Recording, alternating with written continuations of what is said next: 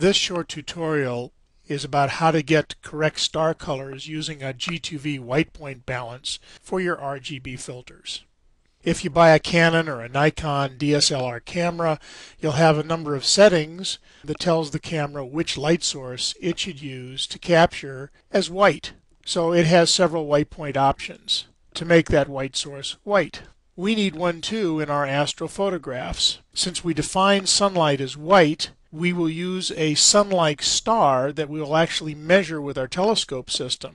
Our star is a G2V star, therefore we will look for another G2V star in the sky to get our white point balance measurements done.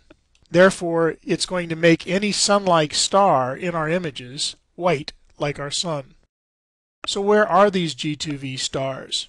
One way to get a database is to go to my website here at www.astrodon.com/products-filters-e-series, and in the upper right hand corner you'll see a link and you can download this database that will go into Software Bisque's program The Sky, and you'll have a series of G2V star locations throughout the sky. So you'll add this G2V database to the sky. You'll select a G2V star such as this one here, where it's identified by its RA and DEC coordinates.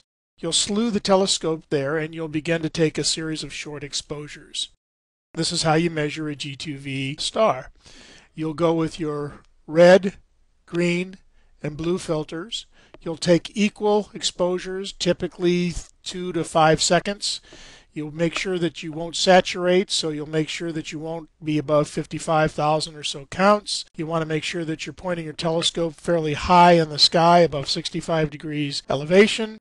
And you will use, as we'll show you in a minute, the intensity parameter in the information window, which is right here in Maxim.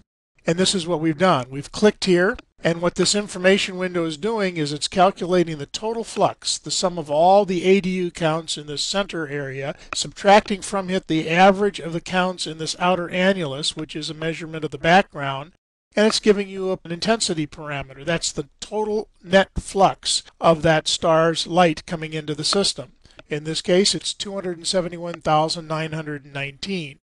So you do that for all three stars, the red, the green, and the blue, and you'll write down what these values are. A little bit different for the green, a little bit different from the blue. The next thing you'll do is to divide all these numbers by the green value here. So you'll see 27,919 divided by this value of 245,591 to get a value of 1.11 for the red. Obviously, green divided by itself is 1. And blue divided by the green value is so close to 1 that we're just putting it as 1.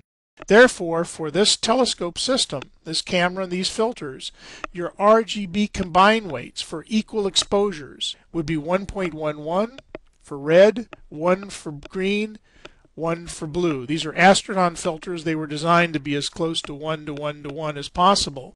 And remember, this is a system property of your telescope, your filters, and your detector, and the elevation of your target in the sky.